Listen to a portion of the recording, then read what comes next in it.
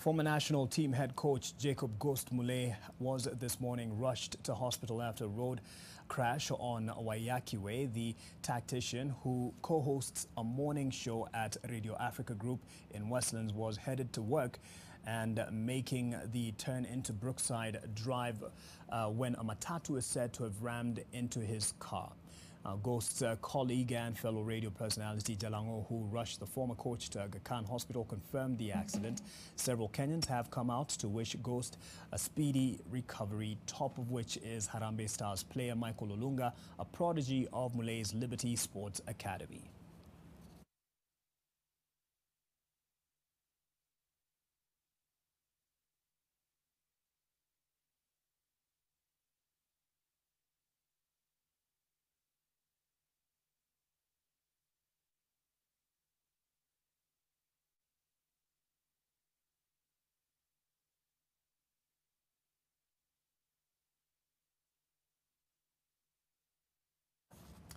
We wish Jacob Ghost Mulee quick recovery as he gets treatment.